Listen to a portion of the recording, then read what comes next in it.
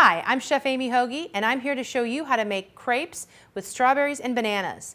This is a perfect little dish to have on those special breakfast occasions like Christmas morning. And here's how we do it.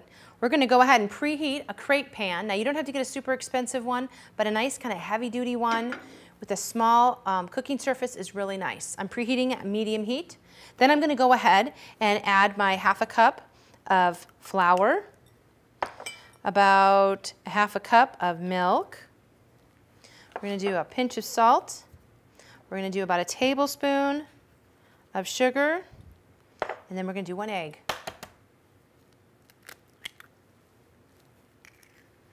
Ah, heck, I'll just go ahead and add our softened butter at this point. Then I'm just going to whisk it. Now, the classic French way to make this is you need to let it sit for about 20 minutes.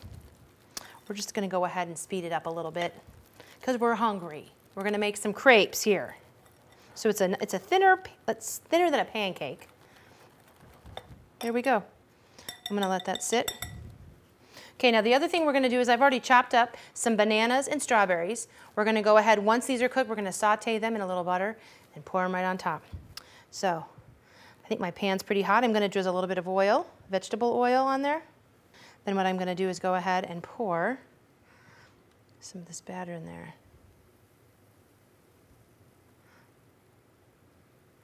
We're kind of making a big crepe, a little bit bigger than I normally do.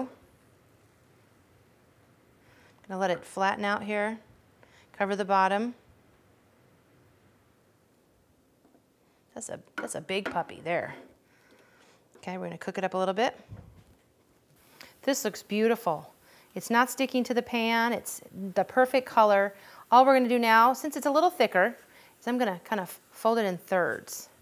And then we're just going to slide it onto our pan here, onto our plate. You know, it kind of popped open, not a big deal. What we're going to do is we're going to take some butter. This is kind of the classic way to make the crepe. You're going to melt some butter on here.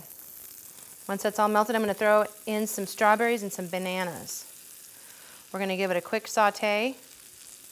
Caramelize that sugar in the fruit. Ooh, yeah.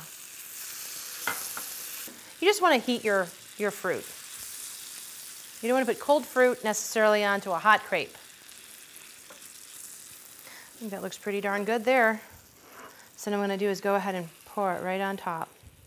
Butter and all. You don't even have to butter that puppy up. Okay? And then the beautiful garnish on top is that powdered sugar. Woo-wee.